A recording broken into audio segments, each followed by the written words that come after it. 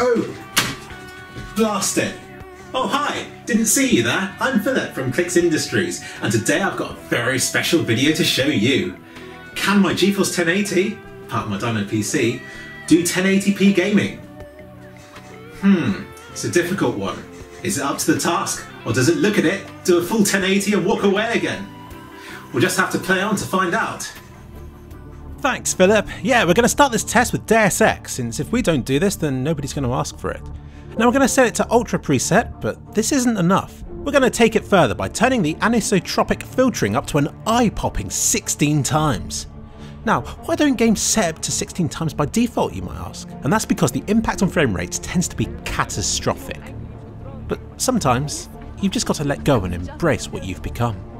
Okay, so at HD on Ultra and with 16 times anisotropic filtering, you can see that we're getting at least 70 FPS at all times. Frame times are low, there's no tearing or quantum duplexing going on, and it's all feeling very solid around the main hub district. 4K, however, is out of the question, even with the DirectX 12 patch.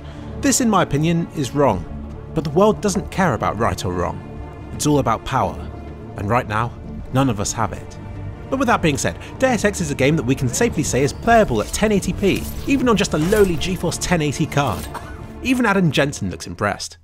Why, it sure did a good job there. But what about this game? Next up, can it run Crysis 3? I set it to absolute max. And yes, that also includes an eye-gouging 16 times anisotropic filtering. But can it dig it? Yes, it can, most of the time above 60 FPS, though at points it drops a frame or two below it. But I have a confession to make. 4K has spoilt me. Returning to HD is a bit like trying to game on a TV screen. I think that perhaps games are approaching a level of detail where HD isn't enough to do it justice anymore. It's as though they're trying to cram in too many effects into too few pixels.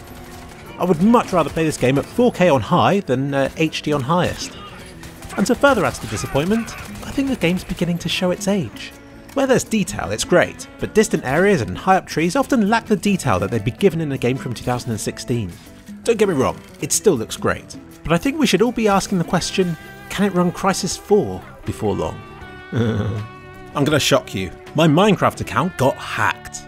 All they did was to change my profile details, which I'll be able to change back again in a month's time apparently. But until then, Go Kill Yourself 2 is going to be exploring the amplified world of Seed 2 Clicks Philip. Minecraft isn't what I'd call a demanding game, but recent updates have let you up the view distance, and more importantly the anisotropic filtering, to insane levels. So although it looks like it's running at hundreds of frames a second, if we find a nice spot to perch... No. Ugh. After this I floated about a bit at sub 60 FPS until it suddenly went super laggy and unplayable until I quit it. Not a good result. Well, it looks like it's that time of the month that we've all been waiting for. Conclusion time. Can the Geforce 1080 do 1080p gaming? Well, as we've seen from the benchmarks, in most titles it can.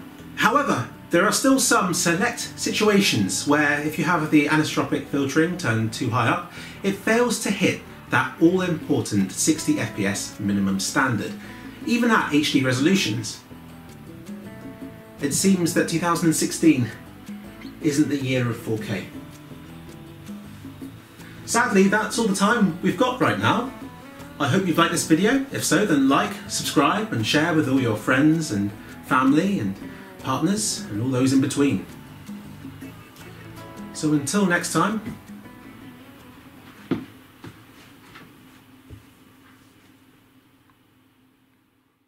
I'm Philip.